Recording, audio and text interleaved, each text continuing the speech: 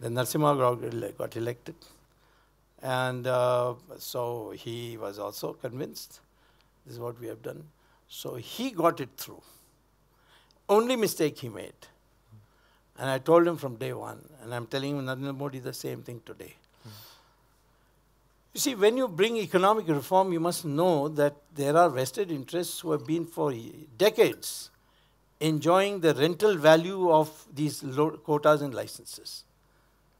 So you get a license, you go and sell it in the black market, you make a huge amount of money without doing any work. Because the industrialists don't have access, you join the party, in the party, through the party you get the minister to allocate a license for a particular project. And then you go and sell it in the open black market. There was no way to check whether that is being used for the purpose for which you got the license. So people are making a lot of money, all in black. Now suddenly you come and abolish it. It has immediate effect that these chaps are going to lose their money, license quotas. But the people didn't realize that this is to their benefit because it's all filtered down process. So there's a gestation lag between economic reforms and benefits coming to the people. So the sensible way of doing it was do something where people get something right away. So that those who lose cannot match these larger numbers who will stand up for you. Otherwise, they'll do propaganda. This is all for capitalists. This is all American directive, blah, blah. And this is what happened with Narasimha Rao. All the leftists were on rampage on this.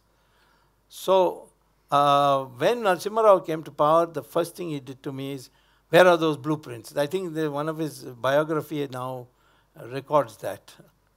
There's a professor, Sitapati or something in Ashoka University. He's written a book on Narasimha Rao. So he asked me, I said, yes, I'll give it to you. But then he asked me, why don't you join? I told you that story. So my contribution was to get that blueprint prepared, put it through the cabinet. Narasimha Rao didn't have to do any groundwork. Mr. Manmohan Singh then became finance minister. Montek Singh became finance secretary. And they implemented. Manmohan Singh, in my presence, would be so upset that the parliament abused him. Narasimha Rao, my presence told me, in my presence told Manmohan Singh, go and tell them that it is that old man Narasimha Rao who's insisting on it. I'm not responsible. Put the blame on me. That was the kind of man he is. He should have got the Bharat Ratna. I'm sure I won't let go till he gets it.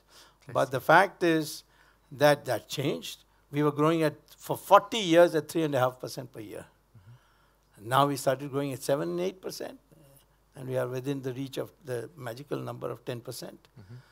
And so if there's a real reformer, I mean, you can always have scholars produce things. Of course, if the scholars don't have political sense, then you will produce all the wrong things.